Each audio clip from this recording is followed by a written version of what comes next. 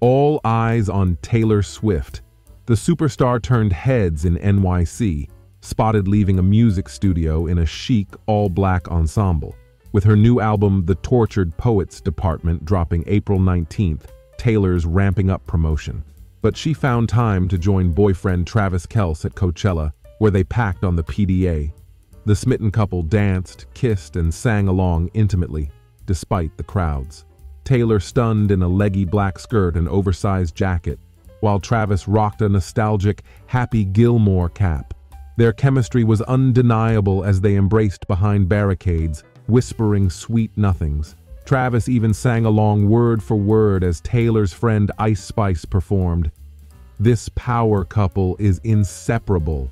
The festival fun was just the start of many adventures for Taylor and Travis.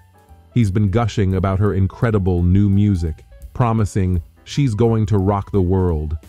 Sources rave about their profound love, supported by friends and family. As they balance career dominance with relationship bliss, fans eagerly await what's next.